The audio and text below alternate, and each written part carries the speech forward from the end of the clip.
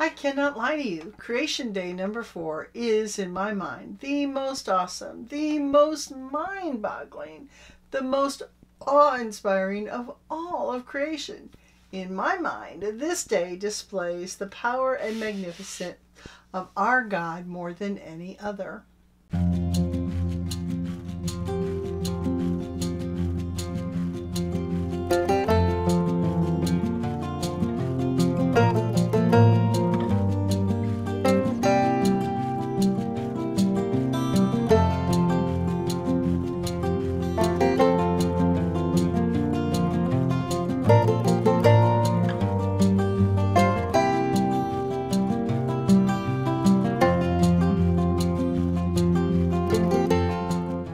Decades ago, I was watching a documentary about the Hubble telescope. You can imagine how many incredible photos they showed, mostly of nebula, as they are the beauty queens of the universe. Toward the end of the show, they said that one day they pointed the Hubble at what they believed was one of the darkest areas of the night sky. After 800 exposures taken over the course of 400 Hubble orbits around the Earth and a total exposure time of 11.3 days, the picture they got back was labeled Hubble Ultra Deep Field. It is not the most impressive to look at and certainly not the most beautiful photo taken, but it should knock your spiritual socks off when you understand what you're seeing. Each of those lights in the frame are not single stars. They are entire galaxies. Nearly 10,000 galaxies are seen in this one picture of one tiny, relatively speaking, piece of space. I remember when I saw this photograph on my TV screen that I jumped out of my seat, hooting and hollering, because of the obvious implications of that photo as it relates to the power of God. I don't remember if my family was there, but I'm sure they would have thought me insane. Again, I immediately started to research until I found where I could get a copy of that photo. That was back when the internet was not a good source because of the low resolutions and slow speeds used at that time. I think I was actually still on dial-up back then. I did buy the picture, have it framed, and it is hanging in my house to this day. My obsession with space is not new. It has always been there, at least since September 15th, 1965, the air date of episode 1 of Lost in Space. With all that said, I completely understand that my obsessions do not define which day of creation is the most important. All of creation, without exception, is mind-boggling. All 6 days of creation are amazing and beyond our ability to comprehend. But day 4 is still my favorite. Let's look at what happened by reading Genesis 1:14-19. Then God said, "Let there be lights in the expanse of the heavens to separate the day from the night, and let them be for signs and for season and for days and years, and let them be for lights in the expanse of the heavens to give light on the earth." And it was so. God made 2 great lights, the greater light to govern the day and the lesser light to govern the night. He made the stars also. God placed them in the expanse of the heavens to give light on the earth and to govern the day and the night and to separate the light from the darkness. And God saw that it was good. There was evening and there was morning, a 4th day. On day 4, God created our solar system and the entire universe it resides in. Not only our Milky Way galaxy, but every one of the estimated. Now, please understand that no one actually knows for certain any of these numbers I'm about to quote. They are all guesstimated estimates. Currently, it is estimated that there are 200 billion, that's billion with a B, galaxies.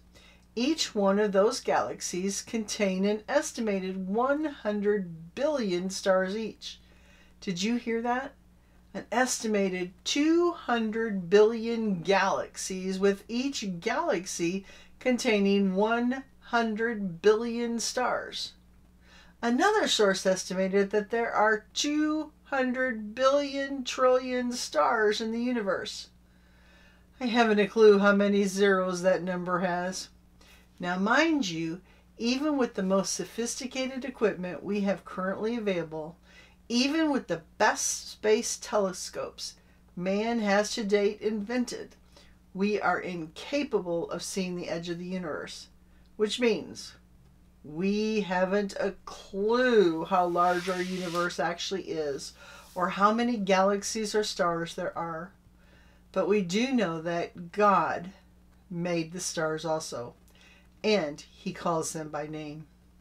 One of the closest galaxies to our Milky Way is the Andromeda galaxy.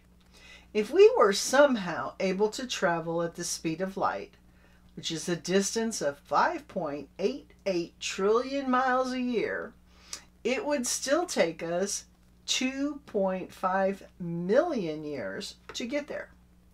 Currently, it is estimated that the observable universe is about 93 billion light years across. That is a distance of 93 billion times 5.88 trillion miles. Again, that is only what scientists think they can see, and they have to admit even that is only an educated guess. I'm repeating myself here, but I believe this emphasis is critical. We humans, we have no idea how much bigger the universe may be beyond the distance we think we can see. And people, you must listen to this. God is bigger. God is outside of the created universe. The created universe does not contain our God. The created universe is literally, actually, physically held together by our God. Hebrews tells us about Jesus, our God, in chapter 1, verse 3 of Hebrews. And he is the radiance of his glory and the exact representation of his nature, and upholds all things by the word of his power. When he had made purification of sins, he sat down at the right hand of the Majesty on high. And in Colossians 1:17, we learn about our Creator God that he is before all things, and in him all things hold together. Can you see why I get so very excited when I contemplate what God created on day 4? By the way, I absolutely plan to visit the Andromeda galaxy, as well as take a peek at the Alpha Centauri star system. I plan to visit all of the planets in our solar system, as well as all of their moons, and even more than that. I honestly believe that in our new bodies, in eternity, this will somehow be possible. I have no idea how it would be possible, but I know it would not be impossible with our God. Think about it. God created the entirety of the universe for our pleasure and, most importantly, for his glory. He wants to, expects to, receive all of the glory and honor for his creative works. We can't glorify God completely unless we can see and experience the whole of his creation. I plan on, expect to, experience space travel in eternity. My former pastor, Doug Heck, will be right next to me in his own spaceship. We'll each have to have a ship because, frankly, we'll both want to drive. You know, on second thought, he can drive. I'm going to be relaxing in the observation deck with a cold drink, a hot caramel-flavored coffee, and a hot cinnamon roll, watching the scenery go by. It doesn't matter how passionate I am or how much I desperately want this.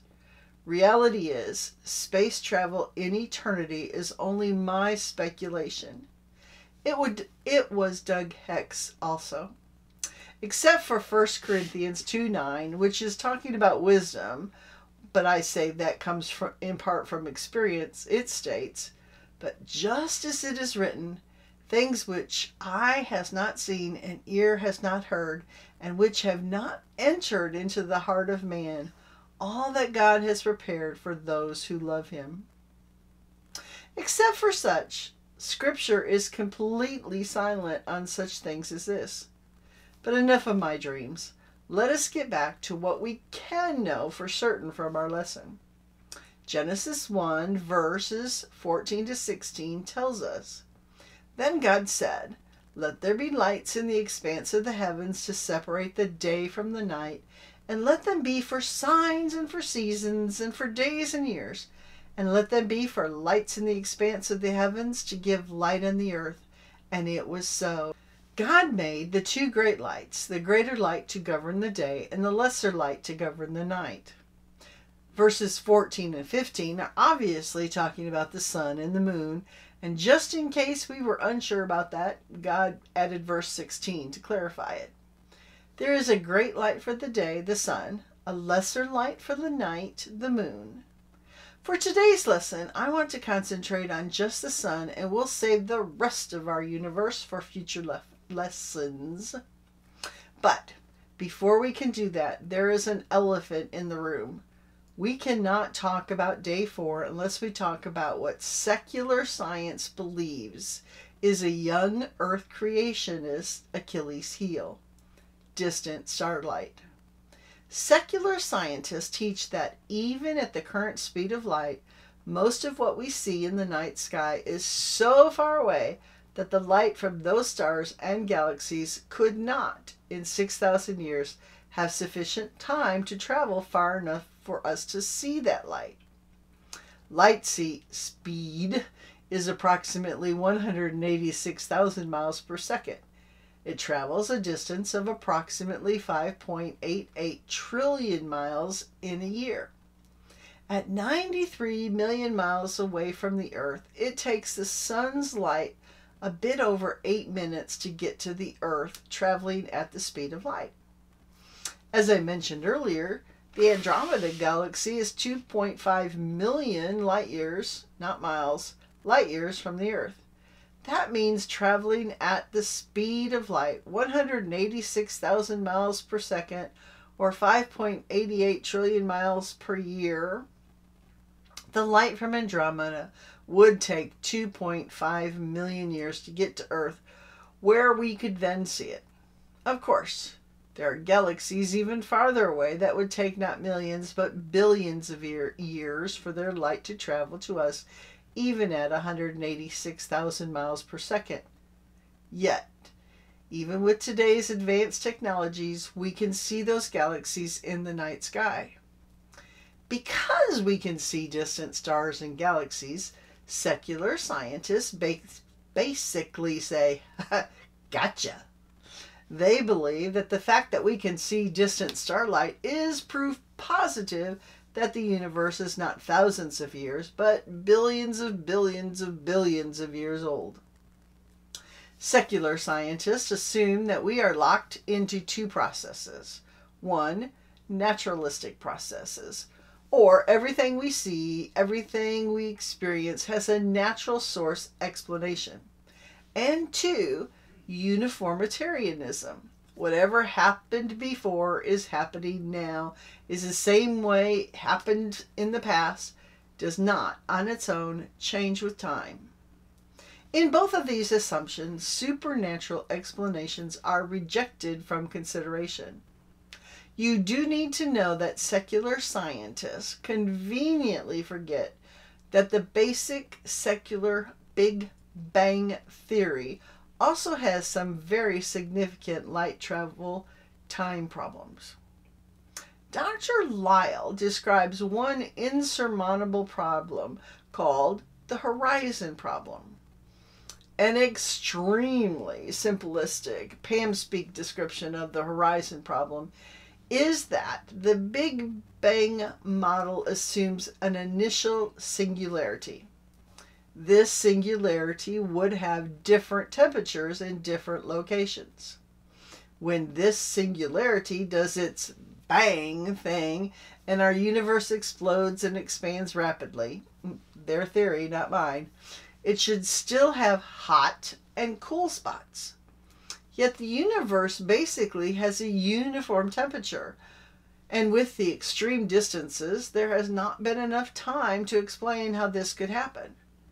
Remember basic science, high school science, the law of conservation of energy, which states that energy cannot be created or destroyed, but only changed from one form to another or transferred from one object to another.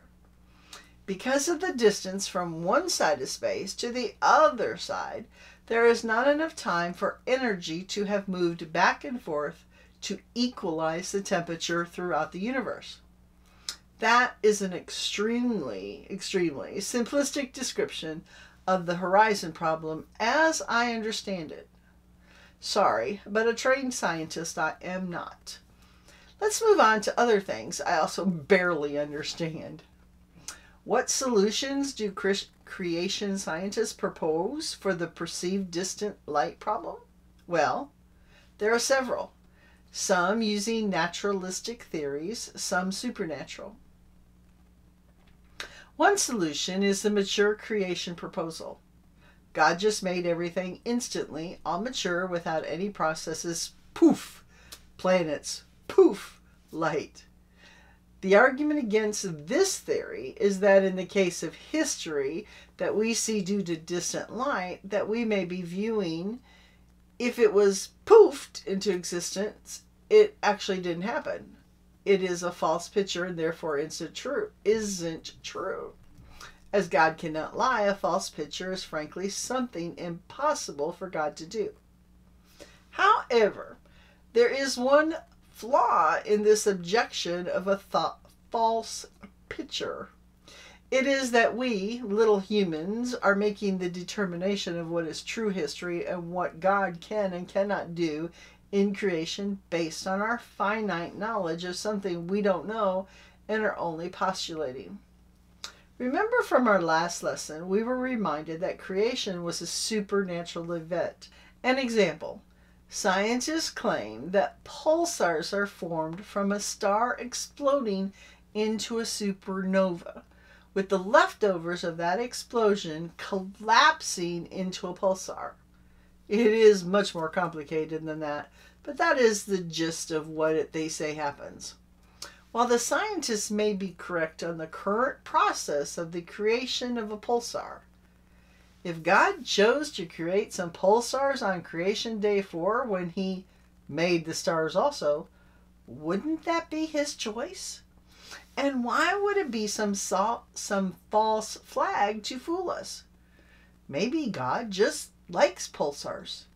He certainly didn't need to first create a star, explode it, collapse it, etc., etc., etc. He is certainly capable of, poof, a fully formed pulsar or two now in his universe on day 4. Another proposal is that the speed of light has been steadily decreasing. It started as near infinite when God made the stars and is now down to 186,000 miles per second. That's the number we see today. The problem is that our measurement techniques have been highly technically accurate for decades, and modern measurements of the speed of light shows no measurable slowing down. If the speed of light was steadily decreasing over time, why would that process be stopping now? The differences that we see between older measurements and now are most likely due to our previous, older, less than accurate measuring systems and not a decrease in the speed of light. A naturalistic solution that has been championed by creation scientist Dr. Jason Lisle uses a general relativistic solution. I admit that I am a fan of Dr. Lisle, so I do not dismiss this solution easily and consider it a real possibility. He shows that measurement of the speed of light is actually the average one-way speed of light. Our measurement of light speed involves flashing a light on a mirror in a vacuum and measuring how long it takes for the light to return. Consider the round-trip distance, then divide by 2. With this measurement, it is assumed that the light is traveling the same speed both going away and coming back. What we have learned from Einstein's general relativity is that it is impossible to measure the one-way speed of light because it is impossible to synchronize two clocks at a distance. And the explanation of all those problems with synchronization have to do with a fourth dimensional space-time. Now, please do not wait for me to explain that. Not even in Pam speak am I able to do so. Instead, let me share a short description from another creation scientist, Dr. Danny Faulkner. He explains, quote, "General relativity is the current dominant theory of gravity, but it also is a theory of space and time. According to general relativity, time is a fourth dimension that we must consider along with the three dimensions of space. The difference between time and the other three dimensions is that motion in time is only one direction, forward. In fact, all objects move forward in time at the same rate. So we can't even remain motionless in time. Motion through this fourth dimensional space-time is along a geodesic, the shortest distance between 2 points. If geometry is flat, such as in a plane, geodesics are straight lines. However, if geometry is curved, then geodesics are curved, though they may appear flat within the geometry. According to general relativity, the presence of great mass or energy bends space-time. As objects follow their geodesics in this curved space-time, we perceive the geodesics as acceleration of gravity." End quote. Now, I'm sure that unlike me, all of you fully understood that. And I trust it was helpful.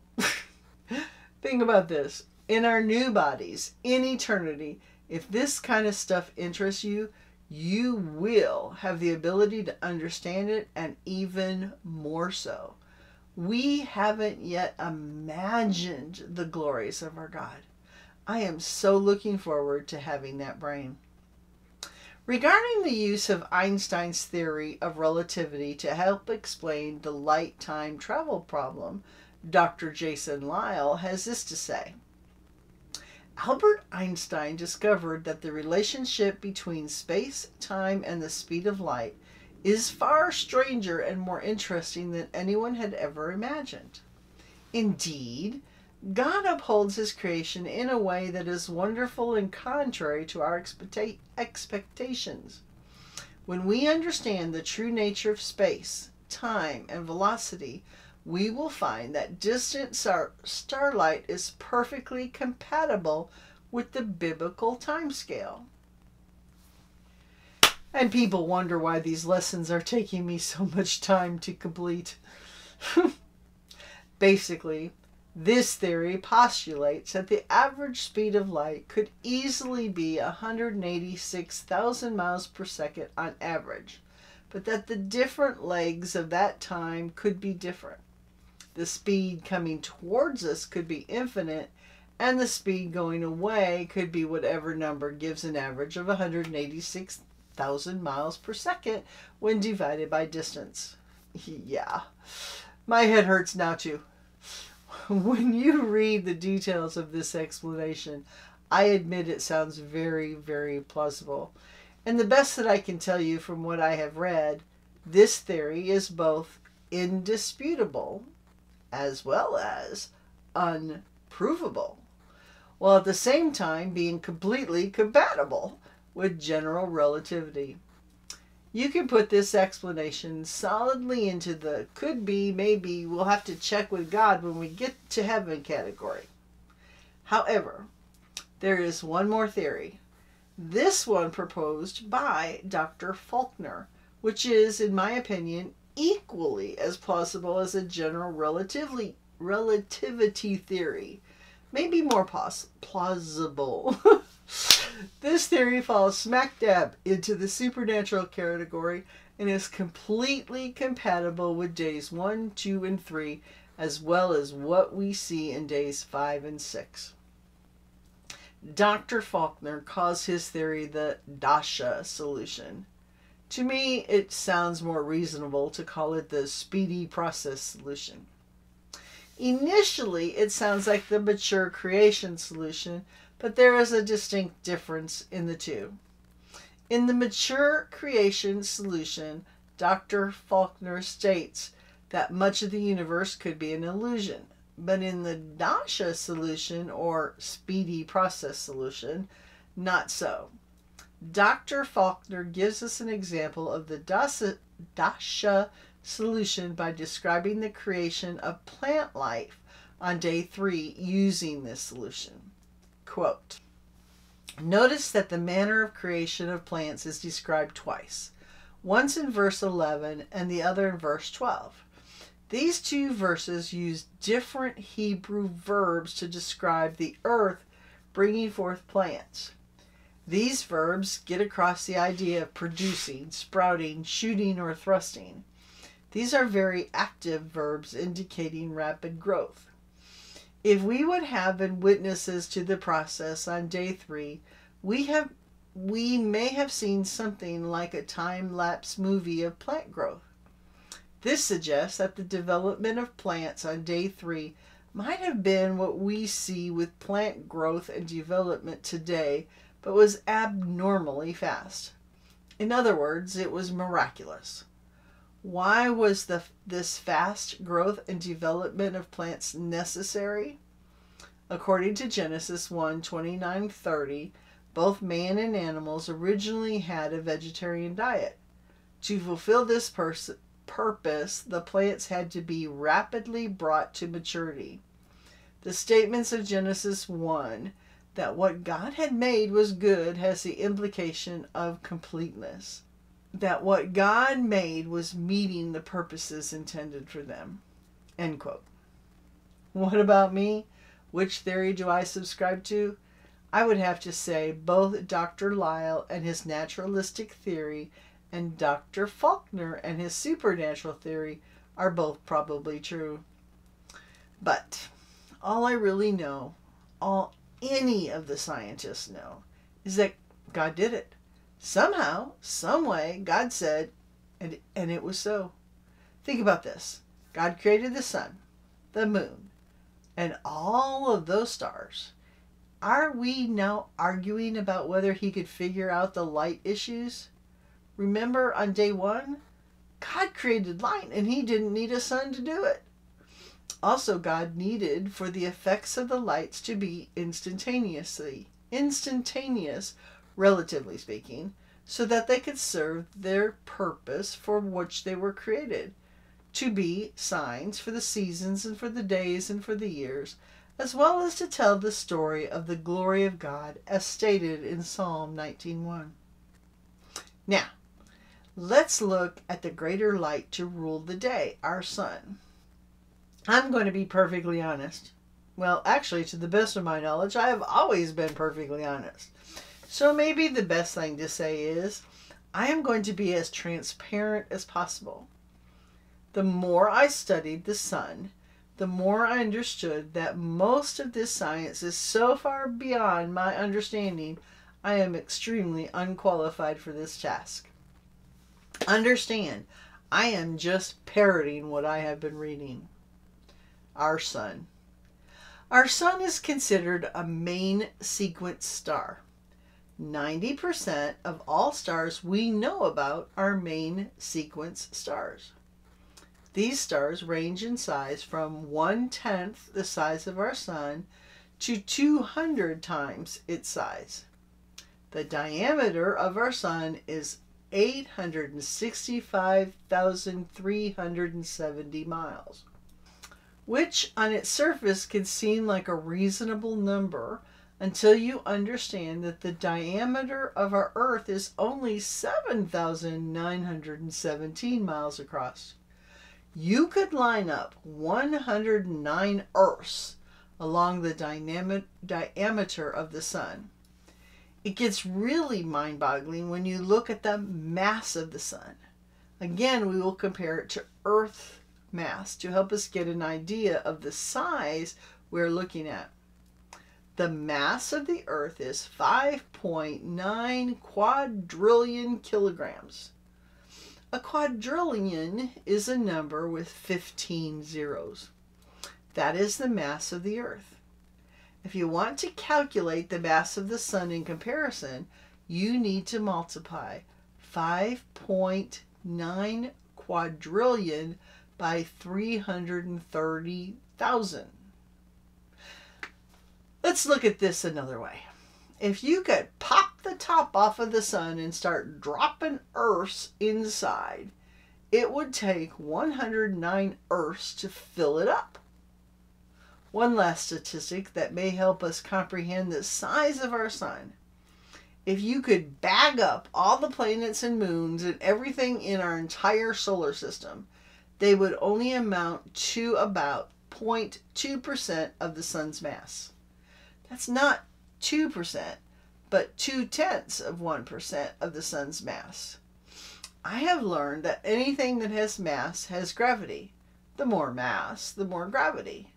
The mass of the sun and its corresponding gravity is a major design factor in holding our universe together. Well, actually, I said that wrong. In holding our solar system together, as we will see in future studies. As I mentioned earlier, our sun is a main sequence star. This means that it fuses hydrogen atoms to form helium atoms in its core. Don't ask me what that means. Don't ask me what that means it is doing or how it is doing it or why it does it. That gives me a headache, but it seems very important to those that need to know such things. Dr. Lisle calls it a stable hydrogen bomb, if you could imagine that. As previously mentioned, our sun is about 93 million miles away from us. Its light, traveling at 186 miles per second, takes a tad over 8 minutes to reach our geraniums. Our sun produces enough energy every second of its life to power over 1 billion major cities for a year. But what is the sun made of, you might ask? And how in the world would we know? It seems that in the early 1800s, an inventor named Joseph von Fraunhofer invented the spectroscope. A spectroscope splits white light into various wavelengths, which we see as colors.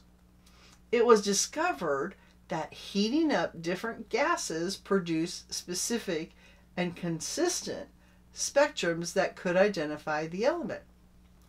Using this information, scientists were able to determine the material composition of the sun. Interesting side note, using this technique, science discovered what at the time they thought was a brand new element. They named that element helium from the Greek helios. At that point in history, science had not yet discovered helium on Earth. Helium was discovered in the sun before it was found on the Earth. The spectroscope also allows scientists to know the temperatures that gases are burning out. Scientists tell us the sun has 6 layers, 3 inner layers and 3 outer layers. The inner layers are, in the center, the inner core. The core is around 27 million degrees Fahrenheit. At that temperature, it is so hot that the hydrogen atoms experience nuclear fusion. Fusing hydrogen into helium that releases energy which gradually makes its way up to the surface. The next layer moving up from the core is the radiative zone. This zone is 45% of the sun's interior with a temperature around 7 million degrees Fahrenheit. third layer up is the convection zone. This zone has a lot of motion and temperature variations and seems to be the source of sunspots and solar flares. In the outer layers, you have the photosphere, about 300 miles thick, with a temperature range of 11,000 to 6,200 degrees Fahrenheit, followed by the chromosphere between 250 and 1,300 miles thick, with temperature ranges from 6,700 to 1,400 degrees Fahrenheit. There is a narrow region called the transition region next. There's a large change of temperature from the chromosphere to the corona that happens here. With an increase in temperature to 14,000 degrees Fahrenheit, the outermost layer is the corona. It has a thickness of more than 1,300 miles. We do not know the upper limits of the temperature that can exist here. It is the hottest outer layer. What is interesting is that as hot and as thick as this layer is, we would have never known it existed, except that we can have, or we can see, complete solar eclipses. This is a layer we can see around the sun only during a full eclipse. Now, I've gone through a lot of numbers, a lot of measurements, a lot of really seriously nerdy stuff. Most of it I just barely understand. This lesson doesn't even scratch the surface of the amazing, incredible star that rules our solar system that God created for us. I want to end this lesson with a quote by Dr. Jason Lisle from the Biblical Science Institute. The sun is designed to accommodate life on Earth. It is the right distance and the right temperature for the Earth to have liquid water, an essential ingredient for life. Some stars are far hotter and brighter than the sun. In order for a planet orbiting a blue star to have the right temperature for life, it would have to orbit at a much greater distance. But blue stars emit far more ultraviolet radiation than the sun. Such radiation is destructive to light.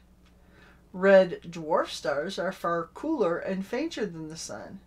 To have liquid water, a planet orbiting a red dwarf would have to orbit much closer than Earth does.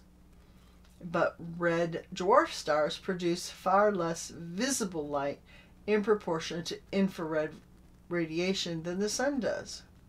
The sky of such a world would be considerably darker than that of the Earth. The sun is unusually stable. Many stars pulsate, drastically changing their size and brightness over time, sometimes in a matter of days. Such pulsations would produce extreme temperature variations on any planet in orbit, making life impossible. Some stars experience superflares, powerful surface explosions caused by released magnetic field energy. Such explosions would be lethal if they were orbiting such a star. But the flares on the sun are mild, only about 1/10,000th the power of a superflare. The Lord designed the sun to do what it does, and it does it very well." End quote. In short, like the old fairy tale of Goldilocks, our sun was created just right to sustain our planet and thereby our lives. We have a great God. The heavens declare his glory, and more importantly, we should too.